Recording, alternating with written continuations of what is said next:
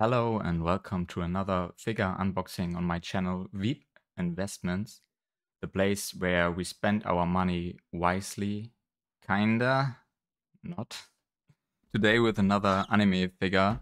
I have to read the name because I always forget it. It's the Touhou project Kokoro Hatano Stature, the expressive poker face version Keske. Okay, yeah, that's a long name.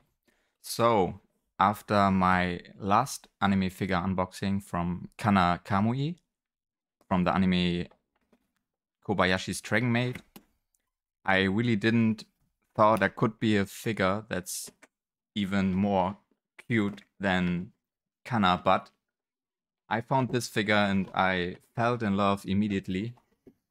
There are different versions of the figure. There is one version with a hand fan, I guess. I will put a picture on here, I guess. And there's also a different color version of her shirt. But I like this version the most with a blue colored shirt. I think the other color is a little bit too dark and doesn't look as good with her hair, but yeah, maybe that's just me.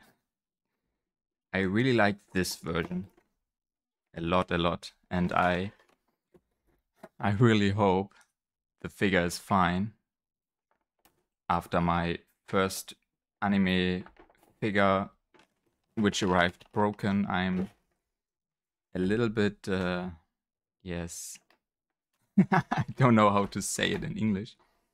Um, Depressed? No, depressed is not the right word, but I'm always a little bit carefully. I think carefully is the right word. Oh, I really hope I don't damage the figure while I try to open this. So this was very loud, so I cut the video a little bit here. I hope there's nothing wrong with the figure. Oh my god. I'm so nervous. Okay. This looks fine, I guess, but I still need the base. So I don't know where to put this.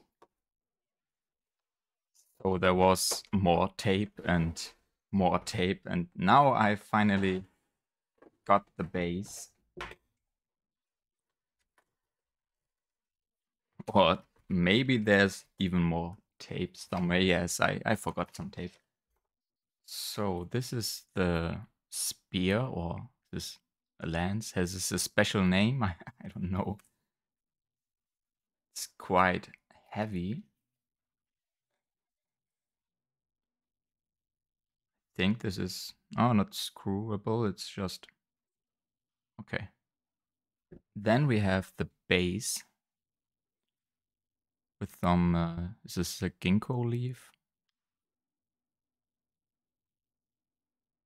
It's not super special, but I think the figure, I would say the figure doesn't need a great base, but could be a little bit cooler.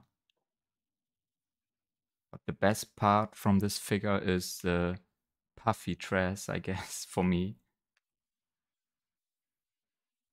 But there's something inside. Okay. There are so many details on this figure, which can easily be damaged. But I think everything looks fine. So I can put this plastic to the side. Finally, I hope you didn't hear this. So hope I find the right pins. It's more stable than I thought. It's holding right nice, quite nice. So where do I put the spear? or how? I think this belongs here. So the character design is from a mobile game, I guess, or video game. I haven't heard from this game before. I just saw the figure with the hand fan. And yes, I hope it's nice to see for you. So the best part for me was the dress and the cutout faces. There are some smiley faces and sad faces. And yeah, you can see through the dress.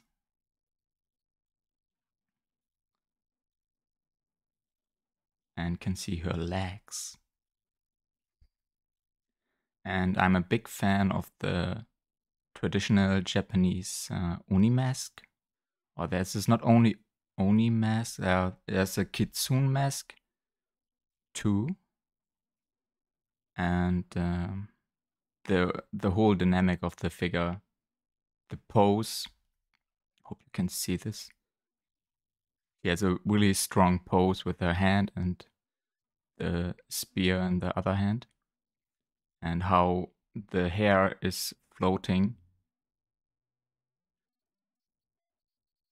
and even the hair tips have a quite color gradient. So yeah, I'm super happy with this figure, even if yeah, it wasn't quite cheap.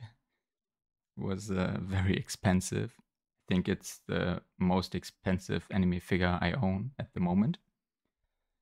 But yes, we are here at Weep Investments, and as I said before, we spend our money wisely. So yeah, it's 1/7 or one. It's a 1/8 eighth scale, so quite small, but it looks, or because of the puffy dress, it looks a little bit bigger. And quality-wise, I can't find a lot that's. So there's a little bit in the hair, some color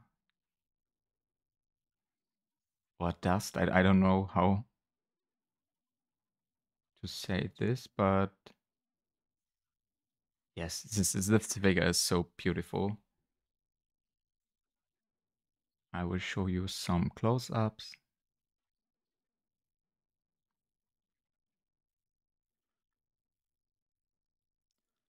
The dress looks like a pumpkin, so I think the figure was first released in the time of Halloween. So I think it fits very well to Halloween. Also, the color work on her dress is fabulous.